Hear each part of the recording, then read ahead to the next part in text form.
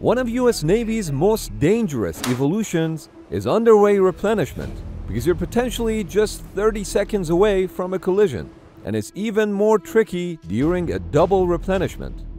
But why these ships sail side by side during this procedure as opposed to one ship behind the other, and the reason they don't just stop before replenishing, is not what you think. Underway replenishment, or UNREP, is a broad term applied to all methods of transferring fuel, munitions, supplies, and personnel from one ship to another while the vessels are underway. The rest of the world call it replenishment at sea, but we'll use the US Navy term underway replenishment. UNREP allows ships to remain at sea for prolonged periods of time, especially in areas of the world where friendly resupply ports are not available. Generally speaking, there are two methods of UNREP.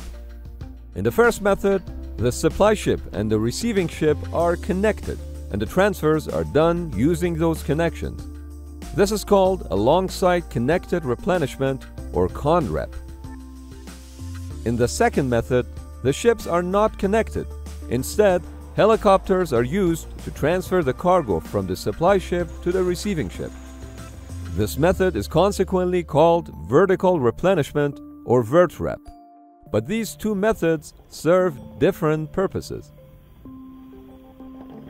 Vertical replenishment is pretty much concerned with delivering cargo and not fuel, and the weight of each load is typically limited to 4,000 pounds per delivery.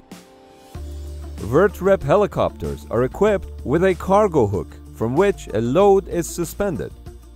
When transferring munitions, special ordnance slings are hooked up by the personnel on the supply ship to the helicopter. For non-sensitive cargo, conventional cargo nets are used. Once the helicopter reaches the receiving ship, it slowly hovers and lowers the cargo onto the deck, and the load is then manually released by a helicopter crewman. Even though multiple helicopters could be transferring the cargo from the supply ship, the overall transfer rate is lower compared to connected replenishment. Vertical replenishment is quite common, and while logistically simpler than connected replenishment, it is relatively dangerous as it involves risks to the loading personnel due to the helicopter and the load, and also potential risks associated with the helicopter due to FOD. One upside for VertRep is that the supply ship could remain at a safe distance from the receiving ship. As you'll see momentarily, this is not the case for connected replenishment. Comparatively, connected replenishment, or CONREP, is logistically a lot more complicated than VertRep. After all, we're talking about two massive ships steaming side by side at a speed of 12 to 14 knots, tethered with multiple steel cables while they're less than 200 feet apart. And they'll be moving along in that situation for hours while transferring fuel and cargo. And in case of replenishing aircraft carriers, it could take days. So by now, it should be absolutely clear that a successful connected replenishment requires a lot of coordination between the two ships. And how is that coordination done? Using flags. There are 26 flags representing the international code words connected to the letters of the alphabet, such as Alpha, Bravo, Charlie, Delta, and so on. Each flag means something specific, and they can be used individually or combined together. Even though communication over radio may be used, it is possible to conduct a complete replenishment only using flag hoist signals.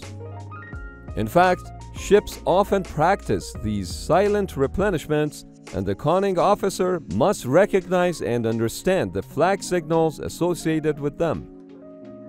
We won't get into what all the flags mean, but as an example, this flag is called Romeo, which indicates readiness. When the supply ship is ready to begin, they hoist the Romeo flag, which signals the receiving ship to get closer. Typically, the supply vessel is designated as the guide ship, which sets the course and speed of travel during the replenishment process. The other vessel is designated as the approach ship. The goal of the approach ship is to come alongside the guide ship with sending and receiving stations aligned at a lateral separation of about 160 feet and then maintain that station throughout the replenishment.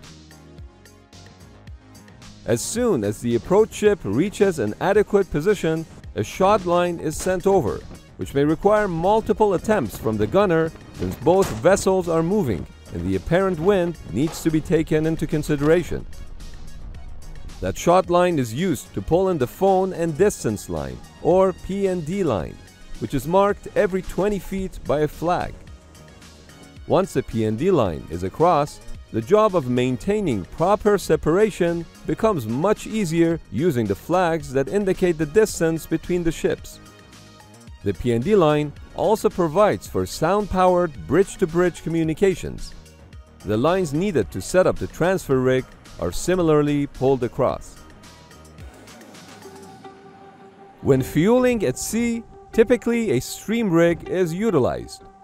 Stream stands for Standard Tensioned Replenishment Alongside Method, which basically means a tensioned span wire is suspended between the two ships. Then a series of hose saddles are attached to the span wire by trolleys.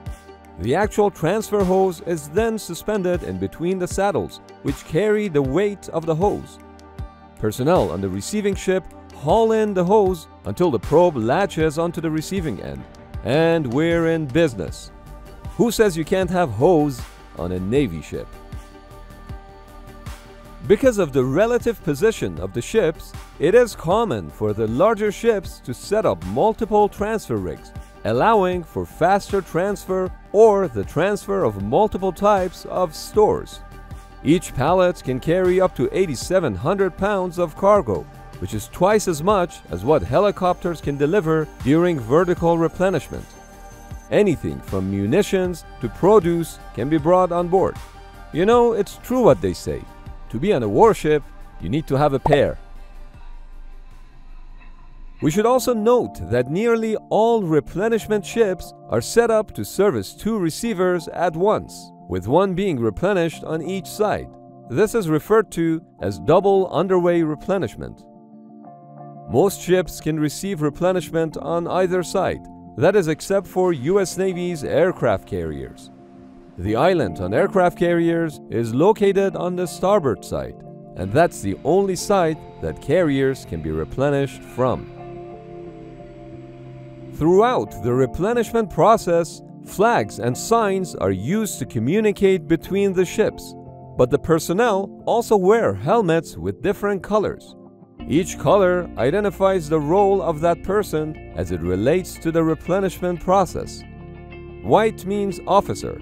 White with green cross, safety officer. White with red cross, corpsman. Yellow, rig captain. Green, signalman. Red, line throwing gunner. Brown, winch operator. Purple, winch watcher or repairman. Blue, line handler. Orange, checker or supply personnel. And finally, gray means all other.